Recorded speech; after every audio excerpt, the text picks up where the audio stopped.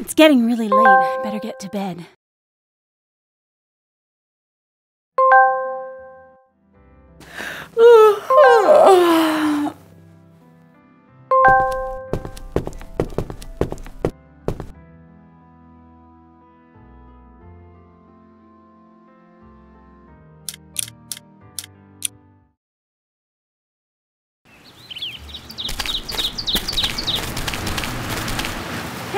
Oliver, how are you? So, I'm a little tired right now. Oh well. So, I'm guessing you want to know what happened next in my story. Oh, of course. I'm all ears. I strongly believe in Flora's potential, and I guess the school did too, because Flora was accepted.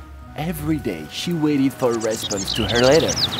When it arrived, the most surprised people were her parents and my father, who didn't understand what had happened.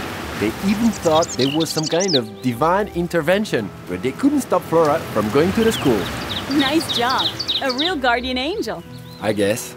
But the best part was the young horse and his mother returning to the field. Their return, so unexpected for me, was a link to the opening of the Sycamore Academy near to our home.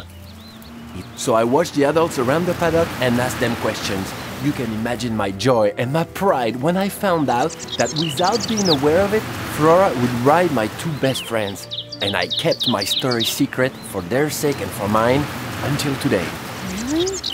Oh, well, I want to thank you for trusting me, Oliver. What happened to your horse friends after Flora went to school at Sycamore? We became her biggest fans, each in our own domain. The mare helped her win dressage competitions. The young horse, who growing up turned out to be a magnificent stallion, helped her win several jumping competitions. As for me, I followed my heroine's career very closely. I became the president of her fan club. I was in charge of creating her t-shirts, organizing the victory celebration parties, pepping her up when she got low.